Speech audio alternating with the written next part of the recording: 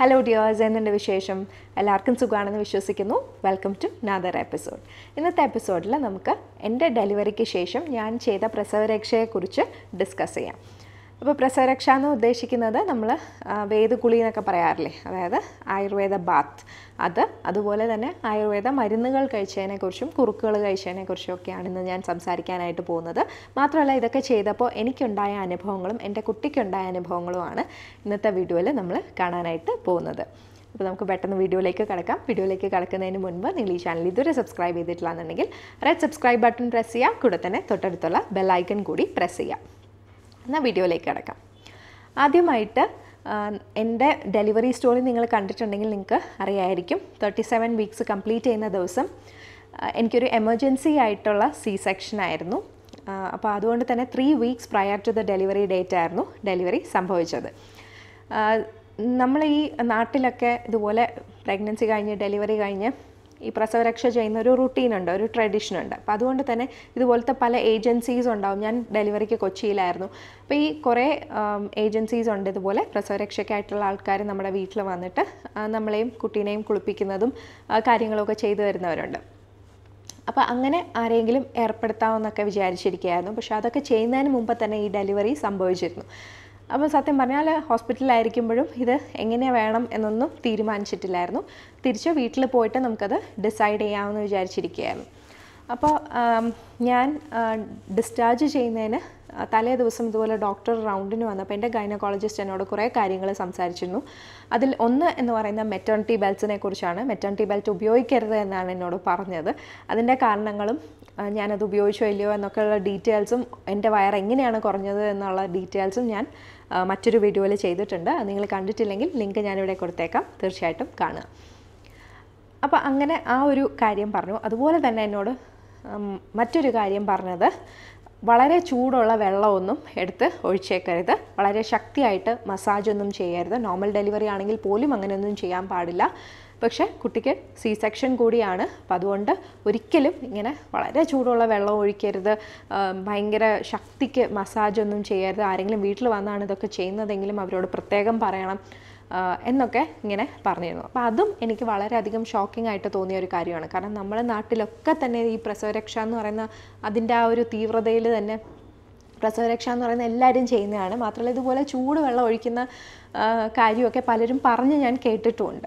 അപ്പോൾ ആണോ, അങ്ങനെയാണോ, നമ്മൾ ഒഴിക്കാൻ പാടില്ലേ, നമ്മൾ എന്താണ് ചെയ്യേണ്ടത് എന്നൊക്കെ ഇങ്ങനെ പല ക്വസ്റ്റ്യൻസും ഉണ്ടായിരുന്നു. അപ്പോൾ ആ സമയത്ത് എനിക്കുണ്ടായിരുന്ന മറ്റൊരു ക്വസ്റ്റ്യൻ എന്ന് പറഞ്ഞു കഴിഞ്ഞാൽ നമ്മൾ കഴിക്കുന്ന മരുന്നുകളെക്കുറിച്ചാണ്. അപ്പോൾ ഞാൻ ചോദിച്ചു, ഈ ഇതുപോലത്തെ ആയുർവേദ മരുന്നുകളും നമ്മൾ പ്രസവരക്ഷയുടെ ഭാഗമായിട്ട് കഴിക്കില്ല, അപ്പോൾ അത് എങ്ങനെയാണ്, അത് കഴിക്കാൻ പറ്റുമോ എന്നൊക്കെ ചോദിച്ചു. അപ്പോൾ പറഞ്ഞു അത് ന്യൂട്രീഷനിസ്റ്റ് വരും, അവരോട് ചോദിച്ചു നോക്കാം. എൻ്റെ അഭിപ്രായത്തിൽ ഈ റുട്ടീനൊക്കെ വളരെ ലൈറ്റായിട്ട് ചെയ്താൽ മതി. അപ്പോൾ ന്യൂട്രീഷനിസ്റ്റ് വരും, അവരോട് ഡീറ്റെയിൽഡായിട്ട് ചോദിച്ചു നോക്കുക എന്ന് പറഞ്ഞു. ന്യൂട്രീഷനിസ്റ്റ് വന്നപ്പോൾ ഞാൻ ചോദിച്ചു, ഇതുപോലെ ആയുർവേദ മരുന്നുകൾ കഴിക്കുന്നത് ചികിത്സയെക്കുറിച്ചൊക്കെ എന്താണ് അഭിപ്രായം എന്ന് ചോദിച്ചപ്പോൾ പറഞ്ഞു, ഒരിക്കലും നമ്മളായിട്ടൊരു കടയിൽ, ആയുർവേദ കടയിൽ പോയിട്ട് പ്രസവരക്ഷയ്ക്കുള്ള മരുന്ന് എന്നൊക്കെ ചോദിച്ചിട്ട് ജസ്റ്റ് വാങ്ങി എല്ലാം അവർ തരുന്ന എല്ലാം അങ്ങ് കഴിക്കുക, അവർ തരുന്ന എല്ലാം അങ്ങ് ഉപയോഗിക്കുക ഒന്നും ചെയ്യരുത്. ഒരു ആയുർവേദ ഡോക്ടറിനെ കൺസൾട്ട് ചെയ്തിട്ട് നിങ്ങൾക്ക് ഏതാണോ സൂട്ട് ചെയ്യുന്നത് അത് ചെയ്യാമെന്ന് പറഞ്ഞു. അപ്പം ഞാൻ ഓർത്തു, എന്നാൽ ശരി നമുക്ക് അങ്ങനെ ഒരു ഡോക്ടറിനെ കൺസൾട്ട് ചെയ്ത് തന്നെ ചെയ്യാം എന്ന് പറഞ്ഞു. അപ്പം ഇത് ചെയ്യുന്നുണ്ടോ അല്ലെങ്കിൽ കുഴപ്പമുണ്ടോ എന്ന് ഞാൻ ഒന്നുകൂടി ന്യൂട്രീഷനിസ്റ്റ് ചോദിച്ചപ്പോഴത്തേക്കും അവർ പറഞ്ഞു, ആ സമയത്ത് ഈ പറഞ്ഞ ന്യൂട്രീഷനിസ്റ്റ് ഒരു 7 മന്ത് ബേബിയുടെ അമ്മയായിരുന്നു.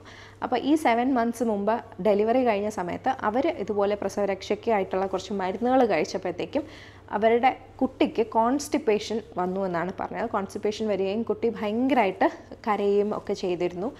പീഡിയാട്രീഷ്യനോട് കൊണ്ടുപോയപ്പോഴത്തേക്കും ഇതുപോലെ അമ്മയുടെ ഡയറ്റിൽ എന്തെങ്കിലും വ്യത്യാസങ്ങൾ വന്നിട്ടുണ്ടോ എന്ന് ചോദിച്ചപ്പോഴായിരുന്നു ഈ മരുന്നുകളുടെ കാര്യം അവർ പറഞ്ഞതും. അപ്പോൾ അതൊന്ന് സ്റ്റോപ്പ് ചെയ്ത് നോക്കാനായിട്ട് പറഞ്ഞു. അത് സ്റ്റോപ്പ് ചെയ്തപ്പോഴത്തേക്കും ഈ കോൺസ്റ്റിപ്പേഷൻ മാറിക്കിട്ടിയെന്നാണ് പറഞ്ഞത്. അപ്പോൾ അതുകൊണ്ട് തന്നെ അവർ വീണ്ടും ഈ ആയുർവേദ മരുന്നുകൾ കഴിച്ചില്ല എന്നാണ് പറഞ്ഞത്. അപ്പോൾ അതുകൊണ്ട് തന്നെ ഓരോരുത്തരുടെയും ശരീരം ഡിഫറെൻ്റ് ആണ്. അപ്പോൾ നിങ്ങൾ കഴിച്ചു നോക്കിയിട്ട് എന്തെങ്കിലും പ്രശ്നം ഉണ്ടെങ്കിൽ ഇത് കാരണമാകാമെന്ന് നിങ്ങളൊന്ന് മനസ്സിലാക്കുക എന്ന് പറഞ്ഞു. അപ്പോൾ എനിക്ക് ഓക്കെ, നമുക്ക് എന്തായാലും ചെറിയ രീതിയിലാണെങ്കിലും ചെയ്യാമെന്ന് കരുതി. ഞാനും അമ്മയും ഉണ്ടായിരുന്നു. അമ്മയും കൂടി പറഞ്ഞു, നമുക്ക് ആരെയും പ്രസവരക്ഷയ്ക്കായിട്ട് വീട്ടിൽ വരുത്തിയിട്ട് ചെയ്യേണ്ട, അമ്മ തന്നെ ചെറിയ രീതിയിലുള്ള ഓയിൽ മസാജും നമ്മുടെ ഈ വേദകുളിയും ഒക്കെ ചെയ്തു തരാം, നമുക്ക് ഒരു ആയുർവേദ ഡോക്ടറിനെ കണ്ടിട്ട് ബാക്കി കാര്യങ്ങൾ എന്തൊക്കെയാണ് കഴിക്കേണ്ടതെന്നുള്ളതും ചോദിച്ച് വാങ്ങാമെന്ന് പറഞ്ഞു. അപ്പം അങ്ങനെ ആയുർവേദ ഡോക്ടറിനെ കണ്ടു. ഡോക്ടറിനെ കണ്ടപ്പോഴത്തേക്കും എന്നോട് ചെയ്യാൻ പറഞ്ഞ കാര്യങ്ങൾ ഇതൊക്കെയാണ്. ഒന്നാമത് വേദകുളി. വേദകുളി എന്ന് പറയുമ്പോൾ നമ്മൾ നാട്ടിലൊക്കെ പച്ചിലകൾ, ഒരുപാട് പച്ചിലകളൊക്കെ ഇട്ടാണ് വെള്ളം തിളപ്പിക്കുന്നത്.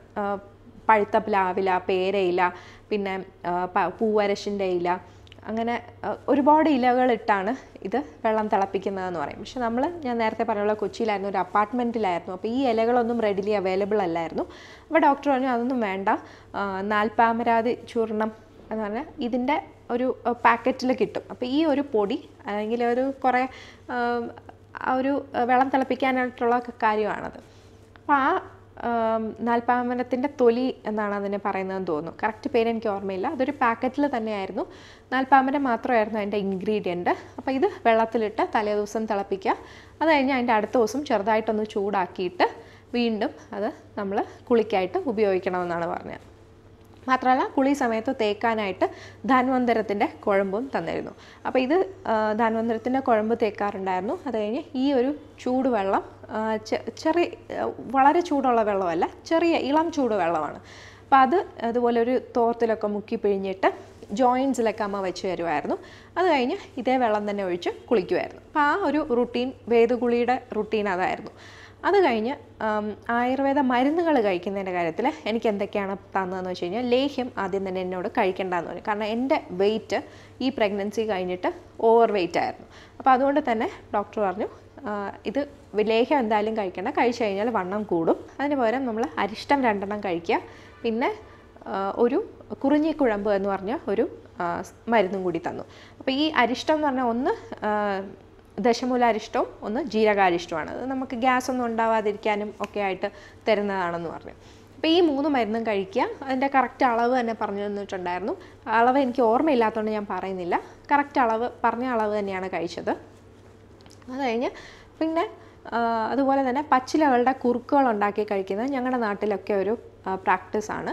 അപ്പോൾ അതും നിങ്ങൾക്ക് ഏതൊക്കെ ഇലയാണോ കിട്ടുന്നത് അതൊക്കെ നിങ്ങൾക്ക് ചെയ്യാമെന്നും ഡോക്ടർ പറഞ്ഞിരുന്നു. അപ്പോൾ ഇത് എല്ലാം പറഞ്ഞ ശേഷം ഏതാണ്ട് ഒരു 20-25 ഡേയ്സോളം കഴിഞ്ഞിരുന്നു എൻ്റെ സി സെക്ഷൻ കഴിഞ്ഞിട്ട്. അതും എൻ്റെ ഗൈനക്കോളജിസ്റ്റ് പ്രത്യേകം പറഞ്ഞിരുന്നു. അതായത് ഈ ഒരു പെട്ടെന്ന് വീട്ടിൽ തിരിച്ചു പോയ ഉടനെ തന്നെ ഇതുപോലെ ഒരിക്കലും ചെയ്യാൻ പാടില്ല. സി സെക്ഷനാണ്. ആ ഒരു ഇൻസെഷനൊക്കെ നന്നായിട്ട് ഉണങ്ങിയ ശേഷം മാത്രമേ ഈ ഒരു റുട്ടീൻ തുടങ്ങാൻ പാടുള്ളൂ എന്ന് പറഞ്ഞിരുന്നു. അപ്പോൾ അതുകൊണ്ട് തന്നെ ഏതാണ്ട് ഒരു 20-25 ഡേയ്സ് കഴിഞ്ഞിട്ടാണ് ഇത് സ്റ്റാർട്ട് ചെയ്യുന്നത്. അപ്പോൾ സ്റ്റാർട്ട് ചെയ്ത സമയത്ത് വേദകുളി തുടങ്ങിയിരുന്നു. അതുപോലെ തന്നെ ഈ മരുന്നുകൾ, അതായത് ദശമൂലാരിഷ്ടം, ജീരകാരിഷ്ടം, പിന്നെ കുറിഞ്ഞിക്കുഴമ്പ്, ഇത് 3ഉം കഴിച്ചിരുന്നു. ഒരു കാര്യം പറയാൻ വിട്ടുപോയി. അപ്പോൾ ഈ ഡോക്ടറിനെ കണ്ടപ്പോൾ തന്നെ മോൾക്കായിട്ട് ഒരു എണ്ണയും വാങ്ങിയിരുന്നു. അത് നമ്മുടെ ഈ നാൽപ്പാമരത്തിൻ്റെ എണ്ണ തന്നെയായിരുന്നു. അപ്പോൾ ഈ എണ്ണ കുളിക്കുന്നതിന് മുമ്പ് തേച്ച് കൊടുത്തിട്ട് കുളിപ്പിക്കാനാണ് പറഞ്ഞിരുന്നത്. അപ്പോൾ നമ്മളിതെല്ലാം ഒരു പ്രാവശ്യമാണ് തുടങ്ങുന്നത്. അതായത് മോൾക്ക് ഈ എണ്ണ തേപ്പിച്ച് കുളി തുടങ്ങി. അതുപോലെ തന്നെ എൻ്റെ വേദകുളി നടക്കുന്നുണ്ടായിരുന്നു. പിന്നെ ഈ പറഞ്ഞ 2 അരിഷ്ടവും ഒരു കുറിഞ്ഞിക്കുഴമ്പും കഴിക്കുന്നുണ്ടായിരുന്നു. അപ്പോഴത്തേക്കും ഇതെല്ലാം സ്റ്റാർട്ട് ചെയ്ത ആ ഒരു ദിവസം തന്നെ മോളുടെ ശരീരത്തിൽ എനിക്ക് യാതൊരു പ്രശ്നവും ഇല്ലായിരുന്നു. പക്ഷേ എൻ്റെ മോളുടെ ശരീരത്തിൽ ഭയങ്കര കുരു ആയിട്ട്, നമ്മുടെ ഈ ചൂടുകുരുവൊക്കെ വരുന്ന പോലെ, പക്ഷെ കുറച്ചുകൂടി സിവിയറായിട്ട് ശരീരത്തിൻ്റെ പല ഭാഗത്തും നെഞ്ചിലൊക്കെ വെച്ചിട്ടാണ് ആദ്യം തുടങ്ങിയത്. ഇങ്ങനെ ഭയങ്കരമായിട്ട് കുരു കണ്ടു തുടങ്ങി. അപ്പോൾ ആദ്യം കണ്ടപ്പോഴത്തേക്ക് പെട്ടെന്ന് അങ്ങ് പേടിച്ചു. ഇത് എന്താണ് എന്ന് അറിയാതെ നമ്മൾ എന്നാൽ ശരി നോക്കാമെന്ന് കഴിഞ്ഞിട്ട് പിന്നെ ഈ എണ്ണ നമ്മൾ ഉപയോഗിച്ചു. നമ്മൾ വിചാരിച്ചു ചിലപ്പോൾ ഈ എണ്ണ മോൾക്ക് ഉപയോഗിച്ചിട്ടായിരിക്കും ഈ സംഭവം വന്നതെന്ന് വെച്ചിട്ട് എണ്ണ അതിന് ശേഷം അതിൻ്റെ അടുത്ത ദിവസം തേക്കുന്നില്ല. അതേ ദിവസം തന്നെ ഞങ്ങൾ ഡോക്ടറിനെയും പീഡിയാട്രീഷ്യനെയും കാണാനായിട്ട് പോയിരുന്നു. അപ്പോൾ ഡോക്ടർ ഇതുപോലെ ചോദിച്ചു, എണ്ണ വല്ലതും മാറ്റുകയോ സോപ്പ് മാറ്റുകയോ എന്തെങ്കിലും, അതായത് സ്കിന്നിൽ ഉപയോഗിക്കുന്ന പ്രോഡക്ട്സ് മാറ്റിയിരുന്നോ എന്ന് ചോദിച്ചു. അപ്പോൾ പറഞ്ഞു ഈ ഒരു എണ്ണ മാറ്റിയിട്ടുണ്ടായിരുന്നു എന്ന് പറഞ്ഞു. അപ്പോൾ ഡോക്ടർ പറഞ്ഞു ആ എണ്ണ നിർത്തുക, പിന്നെ ഒരു ചെറിയൊരു ഓയിൻമെൻറ്റ് തന്നു, അതും കൂടി പുരട്ടി കൊടുക്കുക എന്ന് പറഞ്ഞു. തിരിച്ച് വീട്ടിലോട്ട് വന്നു. എന്നിട്ട് പറഞ്ഞു ഇത് കഴിഞ്ഞിട്ട് മാറുന്നില്ല എന്നുണ്ടെങ്കിൽ എന്തെങ്കിലും അമ്മയുടെ ഡയറ്റിൽ ചേഞ്ചസ് വരുത്തിയിട്ടുണ്ടോ എന്നും ശ്രദ്ധിച്ച് നോക്കുക എന്ന് പറഞ്ഞു. അപ്പോൾ ഓക്കെ, ഈ 2 കാരണങ്ങളുമായിരിക്കും ഇതുപോലെ റാഷ് വരാനുള്ള റീസൺ. റാഷ് എന്ന് പറയാനും പറ്റില്ല, ഇതുപോലെ ഒരു വളരെയധികം ചൂടുകുരു ഭയങ്കര റെഡിഷ് ആയിട്ടുള്ള ഒരു ഇതായിരുന്നു. അതും സ്പ്രെഡ് ചെയ്ത് വരുന്നുണ്ടായിരുന്നു. അപ്പോൾ ആദ്യത്തെ ദിവസം എണ്ണ സ്റ്റോപ്പ് ചെയ്തു മോൾക്ക് ഉപയോഗിക്കുന്നത്. എന്നിട്ടും ഇമ്പ്രൂവ്മെൻ്റ് ഒന്നും ഇല്ലായിരുന്നു. ഇത് വീണ്ടും ശരീരത്തെ സ്പ്രെഡ് ചെയ്തുകൊണ്ട് തന്നെ ഇരുന്നു. അപ്പോൾ അടുത്ത ദിവസം തൊട്ട് ഞാൻ ഈ കഴിക്കുന്ന അരിഷ്ടവും അതുപോലെ തന്നെ കുറിഞ്ഞിക്കുഴമ്പും സ്റ്റോപ്പ് ചെയ്തു. അപ്പോൾ ഇത് ടോട്ടലി ഞാനൊരു 2-3 ദിവസം മാത്രമേ കഴിച്ചിട്ടുള്ളൂ ഈ അകത്ത് കഴിക്കുന്ന മരുന്ന്. അപ്പോൾ അത് സ്റ്റോപ്പ് ചെയ്ത് അതിൻ്റെ അടുത്ത ദിവസം തൊട്ട് തന്നെ പതിയെ ഈ കുരു ഒക്കെ ശരീരത്ത് വന്നത് അങ്ങനെ ആ ഒരു സ്പ്രെഡ് ചെയ്യുന്നത് സ്റ്റോപ്പായി. മാത്രമല്ല പതിയെ അതൊന്ന് റെഡ്യൂസ് ചെയ്ത് വരാനും തുടങ്ങി. അതുകൊണ്ട് തന്നെ പിന്നെ ഞാൻ ഈ മരുന്നുകൾ കഴിച്ചിട്ടില്ല. പിന്നെ ഞാൻ കഴിച്ചിരുന്ന കുറുക്കുകളാണ്. ഈ കുറുക്കുകൾ കഴിച്ചപ്പോൾ യാതൊരു പ്രശ്നവും വന്നിട്ടില്ല. മാത്രമല്ല പല കുറുക്കുകളും ഇതുപോലെ നമുക്ക് ബ്രസ്റ്റ് മിൽക്ക് ഉണ്ടാവാനൊക്കെ ആയിട്ട് വളരെ നല്ലതാണ്. ഫോർ എക്സാമ്പിൾ നമ്മൾ ഉലുവയുടെ കുറുക്ക് ഉണ്ടാക്കി കഴിക്കാറുണ്ട് ബ്രസ്റ്റ് മിൽക്ക് കൂടാനായിട്ട്. അപ്പോൾ ഈ ഉലുവയുടെ കുറുക്ക് ഉണ്ടാക്കുന്നത് എങ്ങനെയാണെന്നുള്ളത് എൻ്റെ അമ്മ ചെയ്ത ഒരു റെസിപ്പി ഞാൻ ചാനലിൽ ഓൾറെഡി അപ്ലോഡ് ചെയ്തിട്ടുണ്ട്. നിങ്ങൾക്ക് വേണമെങ്കിൽ ചെക്ക് ചെയ്യാം. പിന്നെ കറിവേപ്പിലയുടെ കുറുക്ക് കഴിക്കാറുണ്ട്. ഈ കറിവേപ്പിലയുടെ കുറുക്ക് കഴിക്കുന്നത് എന്തിനാണെന്ന് വെച്ച് കഴിഞ്ഞാൽ നമ്മുടെ ഗ്യാസ് പ്രശ്നം വല്ലതും ഉണ്ടെങ്കിൽ അത് വരാതിരിക്കാനും ഒരു സ്റ്റമക്കിന് ഒരു കുളിർമ നൽകാനും ഒക്കെയാണ്. അപ്പോൾ അത് കഴിച്ചിരുന്നു. പിന്നെ ഇതുപോലെ തന്നെ കുറേ പച്ചിലകളുടെ കുറുക്കുകൾ ഓരോ പച്ചിലയായിട്ട് സെപ്പറേറ്റ് ആയിട്ട് 3 ദിവസം വെച്ച് ഓരോ പച്ചില തരുമായിരുന്നു. അപ്പോൾ ഈ പച്ചിലയുടെ കുറുക്കുണ്ടാക്കിയിട്ടാണ് തരുന്നത്. അപ്പോൾ ഈ പച്ചിലകളുടെ എല്ലാത്തിൻ്റെയും പേര് എനിക്ക് ഓർമ്മയില്ല. അറിയാവുന്നുള്ള ഒരെണ്ണത്തിൻ്റെ പേര് ഞാൻ പറയാം. മലാന്നി എന്നാണ് പറയുന്നത്. വളരെ ഇമ്പോർട്ടൻ്റ് ആയിട്ട് തരുന്ന ഒരു ഇലയാണ്. പിന്നെ മലാന്നി എന്നാണ് കൊളോക്കിയലി പറയുന്നത്. കറക്റ്റായിട്ട് ഇതിൻ്റെ പേര് മലതങ്ങി എന്നാണ്. അതായത് അത്രയും ശക്തി നമുക്ക് തരാൻ, നമ്മുടെ ബോഡിക്ക് അത്രയും ശക്തി കിട്ടാനായിട്ട് സഹായിക്കുന്ന ഒരു ഇലയാണ്. അപ്പോൾ അതിന് നിങ്ങളുടെ നാട്ടിലൊക്കെ ചിലപ്പോൾ വേറെ പേരുണ്ടാവാം. അപ്പോൾ ഈ ഒരു ഇലയുടെ കുറുക്ക് തന്നിരുന്നു. പിന്നെ ഇതുപോലെ തന്നെ ഒരുപാട് പച്ചിലകളുടെ കുറുക്കുകൾ 3 ദിവസം വെച്ചിട്ട് തന്നിട്ടുണ്ടായിരുന്നു. എനിക്ക് സെപ്പറേറ്റ് ആയിട്ട് ലേഹ്യം ഉണ്ടാക്കിയിട്ടില്ല, വാങ്ങിയ ലേഹ്യവും തന്നിട്ടില്ല. ഞാൻ നേരത്തെ പറഞ്ഞ പോലെ ഡോക്ടർ തന്നെയാണ് പറഞ്ഞ ലേഹ്യമൊന്നും കഴിക്കേണ്ടെന്ന്. അപ്പോൾ അത് കഴിച്ചിട്ടില്ല. അപ്പോൾ ഈ പച്ചിലകളുടെ കുറുക്കുകൾ എൻ്റെ ഫാദർ ഇൻ ലോ നാട്ടിൽ നിന്ന് കൊച്ചിയിലോട്ട് വന്നപ്പോഴത്തേക്കും ഇതുപോലെ അവിടുത്തെ പറമ്പുകളിലൊക്കെ ചെന്നിട്ട് ഈ അത്യാവശ്യമുള്ള ഇലകളൊക്കെ കൊണ്ടുവന്നിരുന്നു. ഈ ഇലകൾ വെച്ചിട്ടാണ് കുറുക്കുണ്ടാക്കി അമ്മ എനിക്ക് തന്നുകൊണ്ടിരുന്നത്. അപ്പോൾ ഈ ഇലകളൊക്കെ ഞാൻ കഴിച്ചിരുന്നു. അതൊന്നും കഴിക്കുമ്പോഴൊന്നും മോൾക്ക് യാതൊരു പ്രശ്നമില്ലായിരുന്നു. ആകെ ഈ അരിഷ്ടവും ഈ കുഴിഞ്ഞിക്കുഴമ്പും കഴിച്ച ആ ഒരു സമയത്താണ് മോൾക്ക് ഈ റാഷും കാര്യങ്ങളുമൊക്കെ വന്നത്. അപ്പോൾ അതുകൊണ്ട് തന്നെ ഞാനത് സ്റ്റോപ്പും ചെയ്തിരുന്നു. അപ്പോൾ ഈ കാര്യങ്ങളൊക്കെയാണ് ഞാൻ ചെയ്തിട്ടുണ്ടായിരുന്നത്.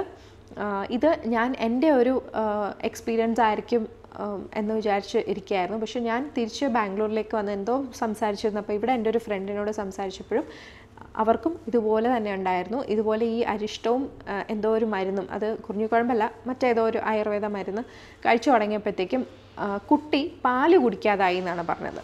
അപ്പോൾ പാല് കുടിക്കാതായപ്പോഴത്തേക്കും ഡോക്ടർ പറഞ്ഞു ഇതുപോലെ എന്തെങ്കിലും ഡയറ്റിൽ വ്യത്യാസം ഉണ്ടെങ്കിൽ അത് മാറ്റണമെന്ന്. ഇതുപോലെ അവരും ഈ മരുന്നുകൾ സ്റ്റോപ്പ് ചെയ്തപ്പോൾ വീണ്ടും കുട്ടി പാല് കുടിച്ചു തുടങ്ങി എന്നാണ് പറഞ്ഞത്. അപ്പോൾ അങ്ങനെ ഓരോരുത്തർക്കും സത്യം പറഞ്ഞാൽ ഇങ്ങനെ ചിലപ്പോൾ റിയാക്ഷൻസ് സംഭവിക്കാം. പക്ഷെ അതുപോലെ തന്നെ അങ്ങനെ യാതൊരു പ്രശ്നവും കൂടാതെ തന്നെ ഇതുപോലത്തെ എല്ലാ മരുന്നുകളും കഴിച്ചവരും ഉണ്ട്. അപ്പോൾ അതുകൊണ്ട് തന്നെ ഇത് ചിലർക്ക് സംഭവിക്കാം, ചിലർക്ക് കംപ്ലീറ്റ്ലി ഓക്കെ ആയിട്ടുള്ളവരുമുണ്ട്. അപ്പം നിങ്ങൾ ചെയ്ത് നോക്കുക. പക്ഷേ എന്തെങ്കിലും റിയാക്ഷൻസ് ഇതുപോലെ നിങ്ങൾക്കോ നിങ്ങളുടെ കുട്ടിക്കോ വരുന്നു എന്നുണ്ടെങ്കിൽ ഇതൊരു കാരണമാകാമെന്ന് മാത്രം അറിഞ്ഞിരിക്കുക. അപ്പോൾ ഒരിക്കലും ഞാൻ ആയുർവേദ ചികിത്സയ്ക്കോ അല്ലെങ്കിൽ ഇതുപോലെ പ്രസവരക്ഷയ്ക്കോ ചെയ്യുന്ന കാര്യങ്ങൾക്കോ ഒരിക്കലും എതിരല്ല. കാരണം ഈ നമ്മൾ ഒരു ചെറിയ ഓയിൽ മസാജും ചെറിയ ചൂടുവെള്ളത്തിലുള്ള കുളിയൊക്കെ കഴിയുമ്പോൾ നല്ലൊരു സുഖം തന്നെ ശരീരത്തിന് ഉണ്ടാവാറുണ്ട്. അപ്പോൾ അതുകൊണ്ട് തന്നെ അതൊന്നും അവോയ്ഡ് ചെയ്യേണ്ട കാര്യങ്ങളല്ല. പക്ഷേ ഈ പറഞ്ഞ പോലെ ഞാനൊരു ഗൈനക്കോളജിസ്റ്റിൻ്റെ വീഡിയോയുടെ ലിങ്കും ഡിസ്ക്രിപ്ഷൻ ബോക്സിൽ കൊടുക്കാം. അതിലും പുള്ളിക്കാരി ഇത് തന്നെയാണ് പറയുന്നത്. ഈ പറയുന്ന ചെറിയ രീതിയിലുള്ള ഓയിൽ മസാജും നമ്മുടെ കുളിയും ഒക്കെ ആവാം. പക്ഷെ ഒരുപാട് ശക്തിയായിട്ട് മസാജ് ചെയ്യുക അല്ലെങ്കിൽ ഒരുപാട് ചൂടുള്ള വെള്ളം ഒഴിക്കുക ഇതൊക്കെ അവോയ്ഡ് ചെയ്യണമെന്നാണ് അവർ പറഞ്ഞിട്ടുള്ളത്. അത് തന്നെയാണ് ഞാനും ഫോളോ ചെയ്തിട്ടുള്ളത്. ആ ഒരു ചെറിയ ചൂടോട് കൂടിയുള്ള കുളി തന്നെ നല്ല സുഖമുള്ളതാണ്. മാത്രമല്ല മരുന്നുകളുടെ കാര്യത്തിലും ഞാൻ പറഞ്ഞ പോലെ ഞാൻ ഒരിക്കലും അതിനൊന്നും എതിരല്ല. പക്ഷേ നമ്മൾ ട്രൈ ചെയ്തിട്ട് കുട്ടിക്കോ നമുക്കോ എന്തെങ്കിലും റിയാക്ഷൻസ് വരുന്നുണ്ടെങ്കിൽ അത് തീർച്ചയായിട്ടും ഇത് കാരണമാകാമെന്ന് മനസ്സിലാക്കി അതൊന്ന് സ്റ്റോപ്പ് ചെയ്ത് നോക്കുക. ചിലപ്പോൾ ഇത് മാറിക്കിട്ടും. ചിലപ്പോൾ മറ്റ് റീസൺസും കൊണ്ടായിരിക്കാം ഇതുപോലെ എന്തെങ്കിലും സംഭവിക്കണം. അപ്പോൾ ഇത് കാരണമാണോ എന്നൊന്നും മാത്രം ചെക്ക് ചെയ്യാൻ മറക്കരുത്. അപ്പോൾ ഇതൊക്കെയാണ് ഞാൻ എൻ്റെ പ്രസവരക്ഷയുടെ ഭാഗമായിട്ട് ചെയ്ത കാര്യങ്ങൾ. നിങ്ങൾക്ക് എല്ലാവർക്കും ഇന്നത്തെ വീഡിയോ ഇഷ്ടപ്പെട്ടു എന്ന് കരുതുന്നു. ഇഷ്ടപ്പെട്ടിട്ടുണ്ടെങ്കിൽ ലൈക്ക് ചെയ്യുക, ചാനലും സബ്സ്ക്രൈബ് ചെയ്യുക. മറ്റൊരു വീഡിയോ ആയിട്ട് പെട്ടെന്ന് തന്നെ കാണാം. അപ്പോൾ ബൈ.